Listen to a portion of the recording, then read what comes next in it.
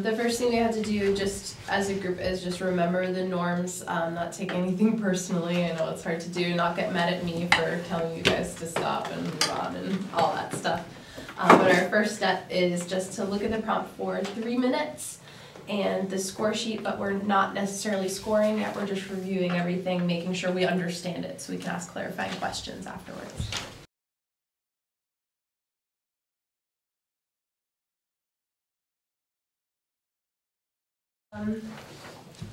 Our next step, any clarifying questions, not about the,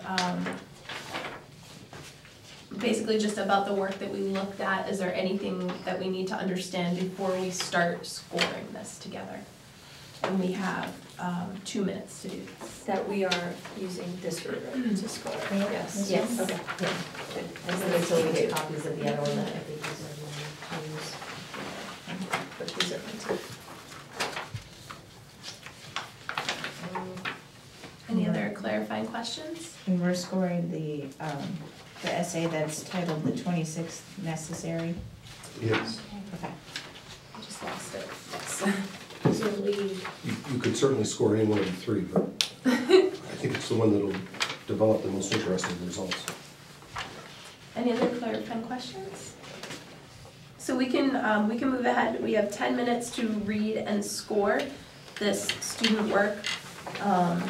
If you want to make notes on the rubric to justify your score, so if we discuss afterwards, you can remember why you gave it what you did.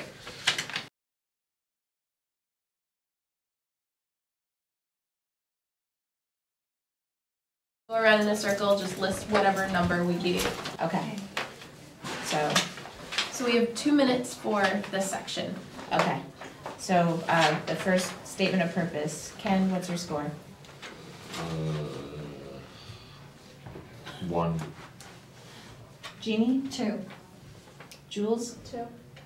Katie? 1. Crystal? 2. Nicole? 2. Nancy? 2. And I gave it a 2. Elaboration of evidence. Ken? 1. Jeannie? Jules? 2. Katie? 2. Crystal? 2. Nicole? 1. Nancy? 2. And I gave it a 1. Conventions. Ken? Oh, I gave you the wrong one. What were we on, language? Yep. Oh, sorry, I'm a 2. All right. So do this super quick for the last one. 2. Okay. Jeannie? 3. Jules? 3. Katie? 1. Crystal? 2. Nicole? 2. Nancy? 2. And I said 2. Oh wait, I gave it a 1, just kidding. Sorry. Okay. That's okay. Okay, we're done that part, the recording. All right, so now at this point we have to look at where the greatest disparity was amongst these scores and discuss where they were and why we gave them what we did. As you heard, as I did, you probably noticed that there's not a lot of disparity in some of these scores. So if there's not a lot, we can sort of determine, okay, what were the most difficult for us to grade, you know, wherever you are with that. We have 8 minutes to do this. Looking at the record sheet, the scores that had the greatest range were in the last category, the conventions category. We had 2 people saying 1, and we had 2 people saying 3, and everybody else said 2. So I don't know if the 1s want to speak to why they said a 1, or if the 3s want to speak to why they said a 3. I put 1 because of the 3rd bullet down, and 1 just follows standard format for citation with significant errors. He does quote things, but there's no citations. So. And then there's whatever this is at the end. I think that's supposed to be the works cited page. Right. So again, significant errors in it. Same exact thing for me. I think that there was, you know, some slight grammatical errors, but just the lack of that parenthetical citation was what caused me to give it a 1. Anyone who didn't give it that? I'm sorry, can you just repeat which section are we on, please? Conventions, the last one. Okay. So it encompasses. Right. So I think I might be willing to switch to a 1. Okay, Just because I'm reading the language now, it has frequent severe sentence formation errors and lack of sentence variety, I would totally agree with that. So, I think I'm gonna change my score on that.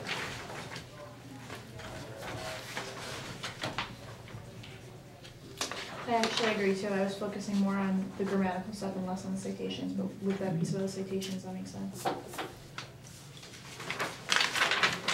so you would go to a, because you had a 3, so you're gonna go from a 3 to a 1. Okay. The reason why I said a 2 and not a 1, because one of the bullets on the 1 says, maybe I was reading the, I didn't think the errors were severe.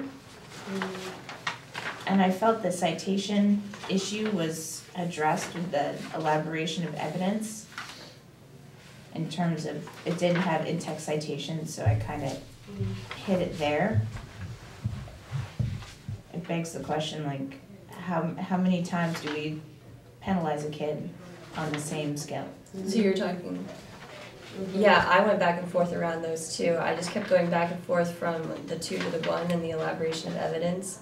Because it's like minimal or irrelevant, and then the overarching language and elaboration of evidence in 2 is like uneven, cursory support, partial, uneven use of. So I saw that it was like attempting to use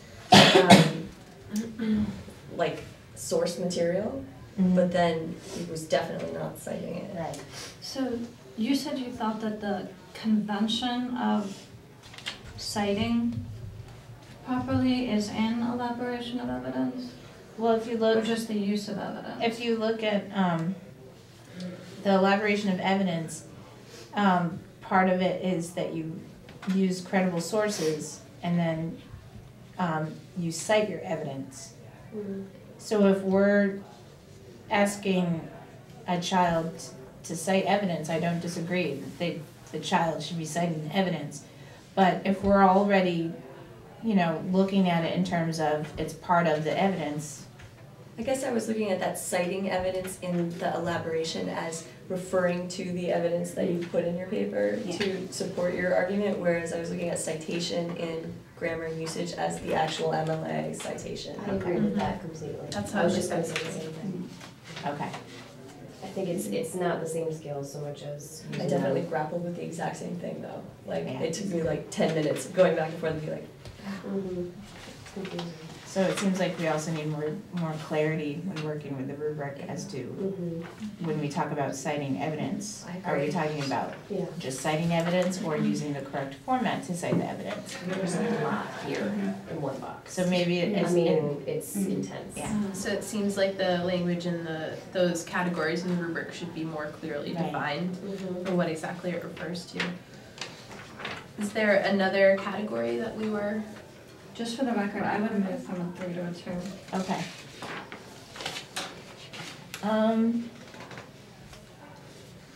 Just looking at this, the only thing the student really showed any strength in was the language and vocabulary area of the rubric. And it's pretty obvious that this piece of writing was flawed on the basis that the evidence wasn't there to support what the student was trying to say. it's directly reflecting this planning sheet though.